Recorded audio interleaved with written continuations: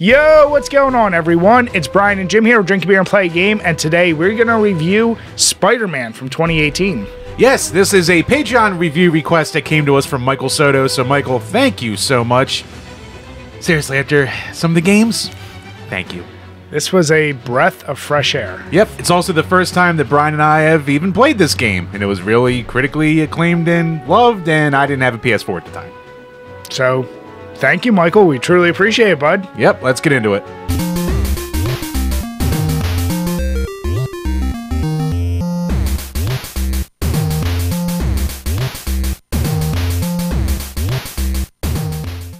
Originally released in 2018, this was developed by Insomniac Games and published by Sony.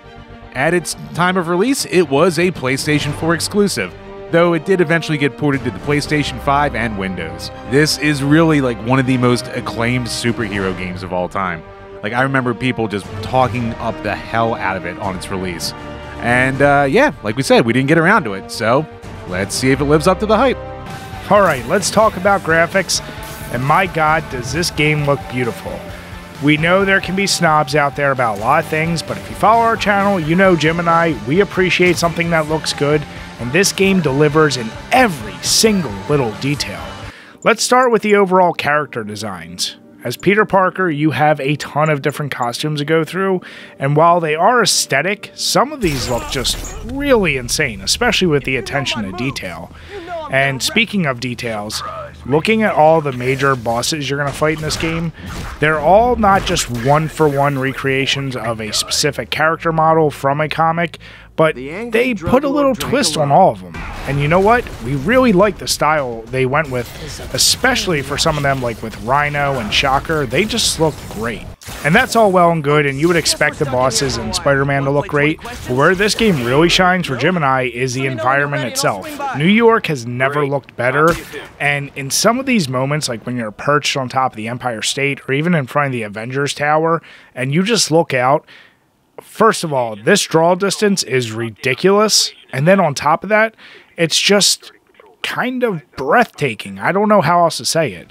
You get the ability to swing through the city, and if you stop on pretty much any given building, in a lot of cases, you can even see inside the apartments. There's little touches like that they didn't need to do, but add on top of that all the dynamic lighting with the daytime, nighttime, and even the rain effects. This game looks beautiful, it runs very smoothly, and when it comes to score, I gave it a 10, Jim gave it a 9. You're not going to get much better looking for an early PS4 game than this. So when it comes to beer, I'm going to give it one celebratory beer. All right, the sound. This is just a really good package. So the standout when it comes to the sound in this game is the voice acting. There is so much dialogue in this game, and I'm not even talking just the main story here. Just the city of New York just feels alive. Like, as you're swinging around the city, you just have people calling out the air, saying, "Spider-Man, over here," or "Help me out," or just random nonsense and stuff like that. Even the little details with the sound effects, where when you're shooting your web out, if it hits a different surface, every once in a while it might sound a little different with what it hits, or you just hear that splat as it hits an enemy, or it goes like gushing with like your spider bombs and stuff like that. It's so cool that just the touches they put into here. The music is perfectly fine. You'll get that main theme stuck in your head, but it's not one of those like amazing tracks. It's just a perfect kind of background noise that you would expect from a superhero game or even a Marvel movie. And yeah, it's kind of weird where it's almost so good there isn't a lot to talk about. It could have just been done a little more of the music and maybe some of the sound effect variety, but outside of that, we don't have a ton of complaints, so we both gave it 8s. And when it comes to beer, we're just going to give it one beer for just some of the best voice acting I've ever heard in a superhero video game. It's awesome. The control. This game is everything you would want out of a Spider-Man game. And yes, we do love the original Spider-Man 2 from Xbox and PS2 days, but this one just takes everything you've learned from that game, adds in a little flair from Batman Arkham Asylum, and you just have damn near perfect control. Let's get the first thing out of the way, the web slinging. It is absolutely perfect. There's no other word to use for it because it's so seamless. You have a lot of different abilities to make yourself go a little faster, to dive, to go higher, and then if you want to earn a little bit extra XP, you can do all these goofy tricks. it just feels fun. This is one of the few games Jim and I actually didn't bother using the fast travel that much because it was just that fun swinging around the city. And part of it is you like seeing if you can make a tighter turn or how far down you can dive. It just feels right. And then you got to move on to the combat. And I mentioned Arkham Asylum and Arkham City because the 360 fighting in this game is done so goddamn well. They've mapped out every major button and utilized everything across the PS4 or PS5 controller depending on what you're using.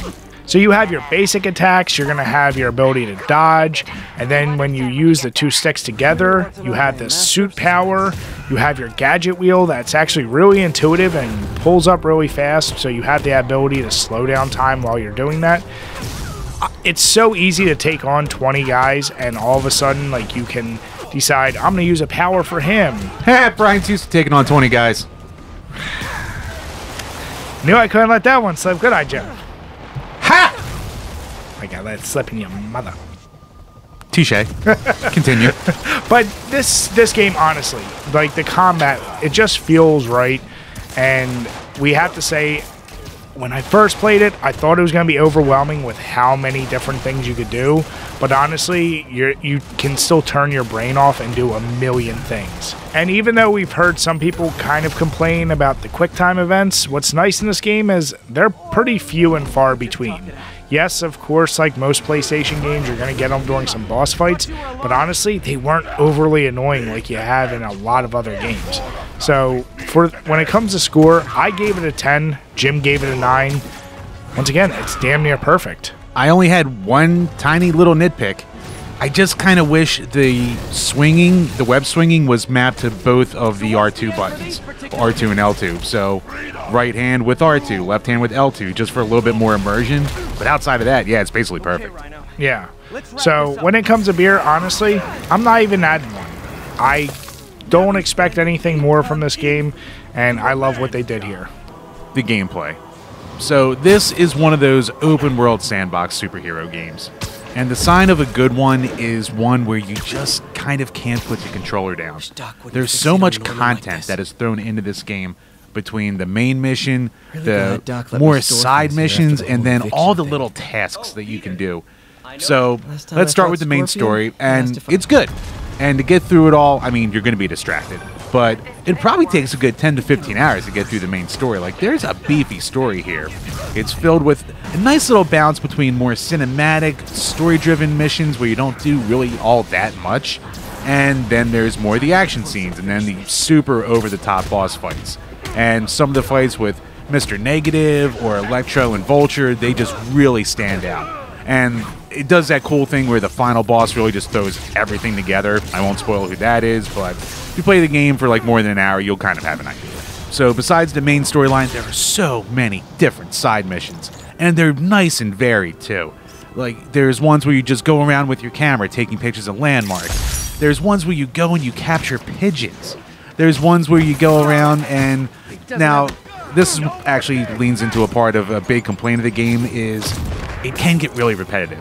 Because there are about 4 to 5 different side mission varieties that are just go to spot, beat up a bunch of enemies, or go to spot, beat up a bunch of enemies, and do waves of enemies. And while they're cool, it really does get samey. But luckily, it just has a weird fun factor that will just keep you coming back and doing it all again and again. It has this nice balance where you just want to do everything in the game.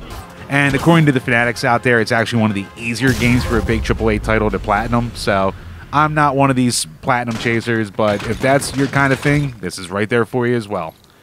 Another cool thing is, like, eventually you unlock these Taskmaster missions, which are all a little bit different.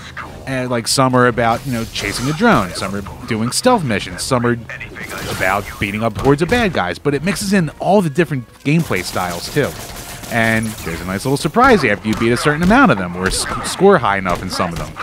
And then, unfortunately, there are some downer missions, like the Harry Osborn missions, where you go around the city and he's got these like research pods, and you do stuff for that. And one, they all take a little bit too long, and they're not really that interesting. Like, most of them just come down to fly thugh certain spot. Jim! What? You mean you didn't love that? I thought you'd love it because your obsession with the goddamn rings. I do love me some rings. It's smoke rings, Jim. Superman rings, this is not, Brian. You son of a bitch. It tried, it failed. And another downside of these Harry missions is the load times for these seem to take even longer than the regular missions. Now, I gotta commend this game. As you're normally playing through and just dicking around in the city, there's like no load times at all. The only time you have a load time is before you're loading up a story mission or like a bigger side mission, and that's pretty much it. Except for the Harry missions, which take a ridiculously long time to load. That's kind of annoying. But performance-wise, it's really good, and I'll keep the powers and all short because Brian already kind of talked about them, but there's so many different powers you unlock. There's so many different suits that you can unlock as you go through the story mode of the game. There's a portrait mode that you can dick around with, which is just taking really pretty cool pictures. And there's just a cool way where you can play how you want. Like, if you want to be more stealthy, you can be more stealthy. If you want to just go around and beat the crap out of thugs, you can go around and beat the crap out of thugs. In the main storyline mission, there is Mary Jane and Miles missions that are more stealth-based, and they have their little gimmicks to them, and honestly, they're another down part of the game just because once you get to them and do them once, you're like, I get it. And you do each of them 2 to 3 times, and it's just kind of boring, and by the late game, you don't want to waste your time with that.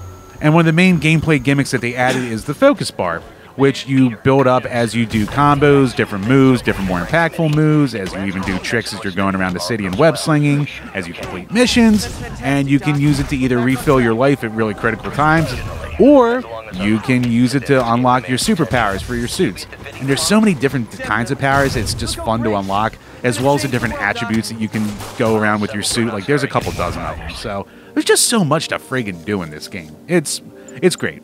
So when it comes to scores, Brian gave it a 9 and I gave it an 8. My biggest gripe is it kind of overstays its welcome by the end and you just want it to be done.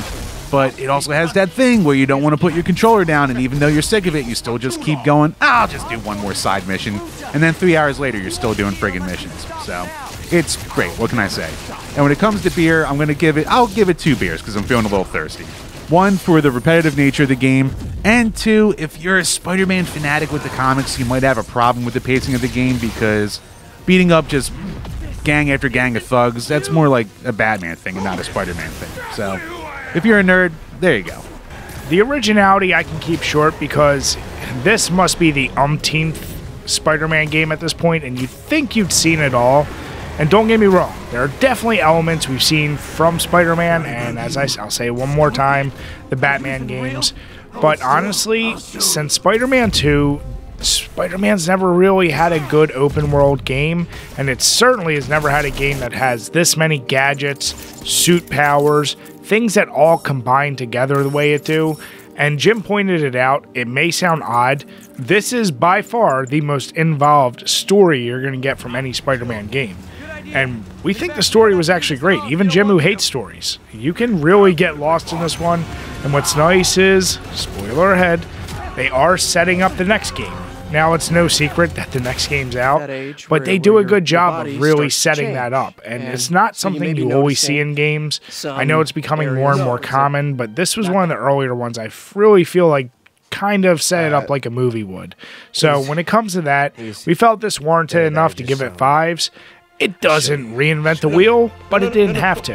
And it showed us a few new things that we actually really like to see. So when it comes to beer, I'm just going to add 1 beer just because I don't need a game to completely make everything new just to find it enjoyable. The replayability. All right, I can keep this short because we have gone long enough about this game. But guess what? There is a ton of content. There is a ridiculous amount of content. Between all the side missions, between all the little tasks you can do between all the 5 boroughs of New York, between the long main story, between the achievements you can go for, between just dicking around in the city and doing portrait mode.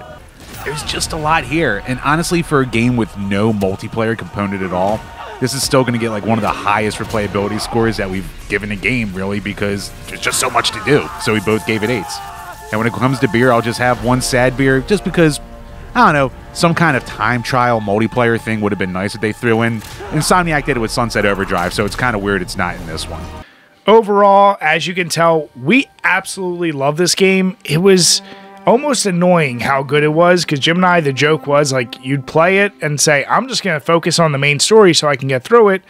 And then you find yourself, well, I'll swing because that's only, you know, a mile away or whatever it was. It's really great. Yeah, it's weird because for a game that's as repetitive as it is, and there are times where you're just feeling like, all right, enough, you still just keep coming back to it. Like, it's really well done. Insomniac knows how to do a friggin' sandbox game. It lives up to the hype if you haven't played it. And another good thing is it is super cheap at this point. Like, you can get a PS4 copy for $5 at GameStop at this point. So if you're a pro member, use your free $5 a month and get it for, like, 30 cents after tax. Yeah. Or if you're on the PlayStation whatever members benefit thing, it's one of their free games. It's one that you really shouldn't pass up. And when it came to scores, Jim and I, we both gave it 9s. And this may be our highest rated Patreon reviewed game to date. I think so. It's really good. Yeah, because when we combine all of our scores, it comes out to an 8.7, which for us, that might as well be a damn near 10. Yeah, that's really high for us. So, yeah, Michael, we really, really want to say thank you. This was an excellent title, and this is one I would even go back and I'd want 100% anything I might have missed, and it definitely made me want to play the next one, Miles Morales, because yeah, Insomniac, you know what you're doing with these games. They sure do. So once again, thank you to everyone out there for the support. Thank you, Michael, for the suggestion. If you would like to have your own video game review request with us, head on over to our Patreon, check out our tiers, and yeah, until next time, guys, cheers. Cheers, guys. When it comes to beer pairing, you know I had to go with a special beer for such a great game. So I decided to go to Queens, New York, which is where Spider-Man hails from, and go with the Evil Twin Brewing's Retro Series Soft DK. This is an American Imperial Stout that comes in at 10.4%. Because such a big game deserves a big beer, this is not one you're going to crush, you're going to sip and enjoy as you go from side mission to side mission. So pick up a 4-pack of these bad boys, sit back, and enjoy one of the best superhero games you can play. But remember to drink your beers and play your games responsibly.